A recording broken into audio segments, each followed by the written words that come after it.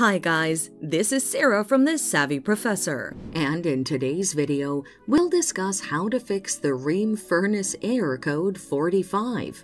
But first, what does this error code mean?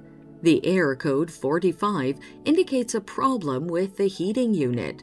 This error occurs when the furnace isn't heating up properly. The following are some of the common causes of this error: a faulty pressure switch, or a dirty filter. Now, let's look at the best solutions you can apply to fix the error. Replace the pressure switch.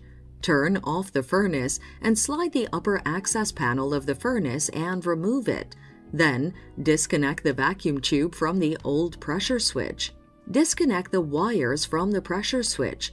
Unthread the screws holding the pressure switch mounting bracket and remove the old pressure switch. Install the new switch and connect the wires to the correct terminals on the new pressure switch. Attach the vacuum tube to the new switch and return the upper access panel and turn on the furnace. Replace the filter.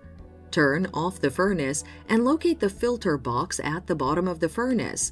Open the box and pull out the filter. Turn it on the other new side and slide it in. Close the filter box and turn on the furnace. And that's it. Thanks for watching. Till next time.